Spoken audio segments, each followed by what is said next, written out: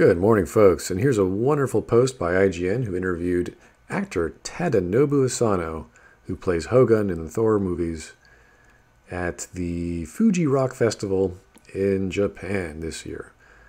And he has to talk about Thor, Love and Thunder, because that's the big cool thing nowadays to talk about, I guess. And he has to say, it's fantastic. I love Marvel, and I'd love to see this movie. It's a great thing for female fans. Awesome, see? He's not attacking the hand that feeds. Good man. So, it's a great thing for female fans. All right, that's fine. There are limitations to what men can do. This is a true statement. There are limitations to what anything can do. Like a chair is not a car, but okay. For example, watching Captain Marvel, I felt it would not be the same movie if she had been a man. You know what, Mr. Asano, you're true. That's a true statement. You're right. If it was a man, it would have felt like a different movie. I think if it was a different actress, it would have felt like a different movie entirely. But yeah, Captain Marvel being a guy, very different movie. That's true. When the female characters go into battle, they inspire bravery in their male comrades. Again, another true statement. None of this is wrong. This is all good.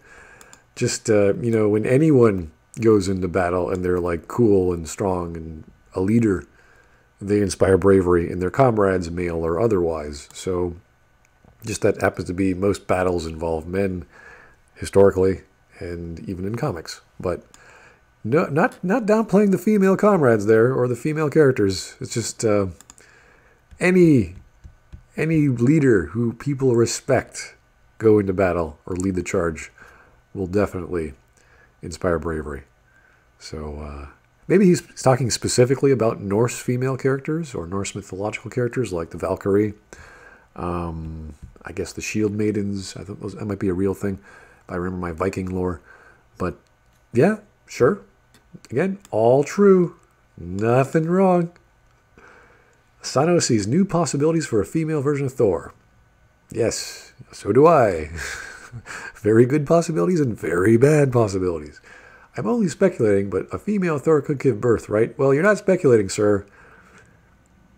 Females can give birth. You know, they gestate within their womb, and voila, a baby is produced. This is true.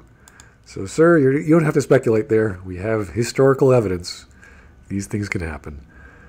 Chris Hemsworth can't do that. These are all true statements. Chris Hemsworth cannot give birth, God or otherwise. He is a limited male. It is true. But Natalie Portman could. This is true. Which opens up new possibilities. Thor could actually have a child. Oh my goodness. You could have 3 godsons and the goddess.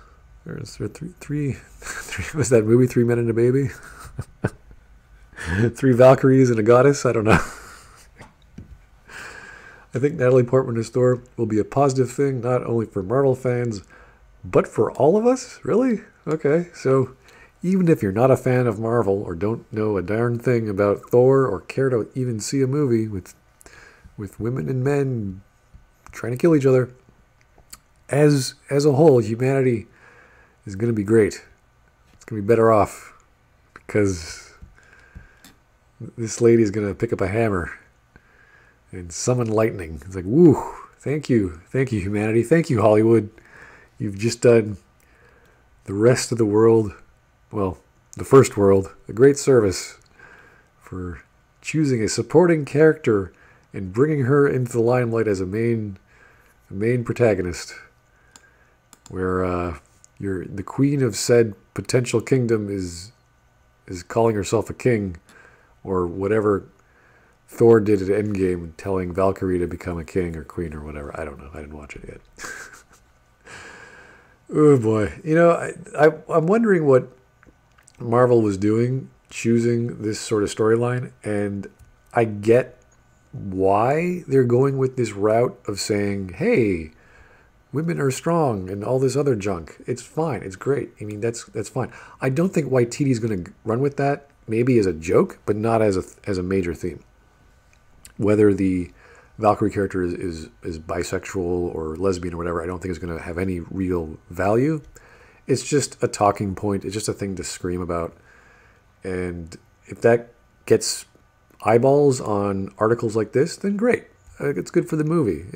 But I really don't think the movie's gonna be as ridiculous as they're making it out to be, or as other people online are talking. Oh, it's just going to be a bunch of women talking about other women and how men are bad. I don't think so. And the reason why I argue that is I look at the sales for 2014, and 2014 was was it the Jason Aaron comic, I believe.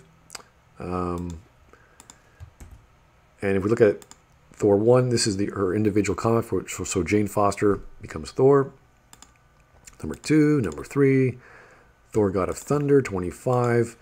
And this is where Jane Foster makes her cameo. So this is obviously male Thor. So that's how you do it in comics. You introduce a character through a main popular comic, and then people see that character, go, oh, I know that character, or I'm interested in that character, I want to see more. But why would they want to see more? They can't just buy issue 1, 2, and 3 and keep going. And by the way, these sales are not very good, but to get in the top 10 is pretty decent for issue 1 in 2014. But why did they sell? What made these things work? Well, the artwork has to be good, but most importantly, the writing has to be good. And here's the trade paperback for Thor God of Thunder, Volume 1, and $20. Marvel didn't sell very well, but we're talking about trade paperback, so it's not a big deal. But the reason why I bring this up is J. Michael Straczynski, or JMS, is a good writer. So he took Thor and he created the God Butcher story where Thor is no longer worthy. That's why we have Jane Foster now in 2014. All because of JMS writing Thor from 2007 to 2011. That's why. And then Jason Aaron, also a good writer, ran with that. So he took a good story and expanded on it. Why was Thor unworthy? Who is the God Butcher? What's going on? Why are gods dying, etc.? So I really don't think if Waititi follows these stories, and all he has to do is read the comics, and if he gets inspired by that, he'll have a great script. He'll direct a great movie. Not because women are strong and it inspires men and da-da-da-da. None of that crap. It's because the writing is good. And that's what I think is going to work out in this movie. I could be wrong, of course. I could be totally wrong. Waititi could go crazy stuff. The producers could go nuts with the whole bisexual, lesbian angle. But hopefully not. And I'm just spitballing, and this is all just one big silly hype machine, as I'm sure all articles like this throughout the year will be.